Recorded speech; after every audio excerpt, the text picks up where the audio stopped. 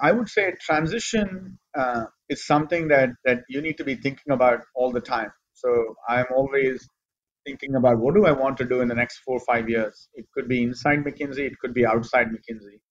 In fact, a few years ago, we've set up what we call a senior partner office that helps our senior partners, especially those who've been senior partners for 10 plus years, people like myself.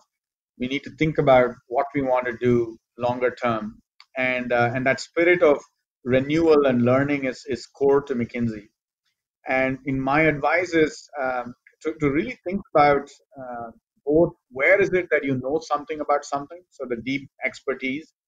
I mentioned healthcare and leadership, while at the same time being fresh, which is a question you asked, Deepak. How are you going to stay fresh, and how are you going to learn about what's happening in the world and being relevant to the world?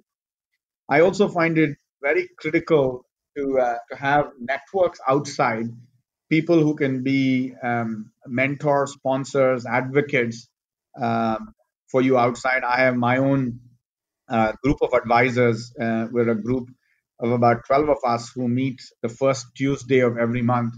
And these are all people outside McKinsey who are deep friends, but also mentors of mine.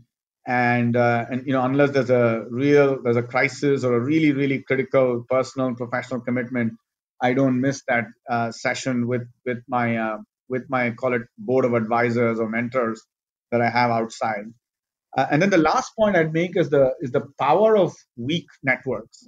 Some of my friends in operations management have told me your opportunities often come from weak networks, not just from advocates or sponsors.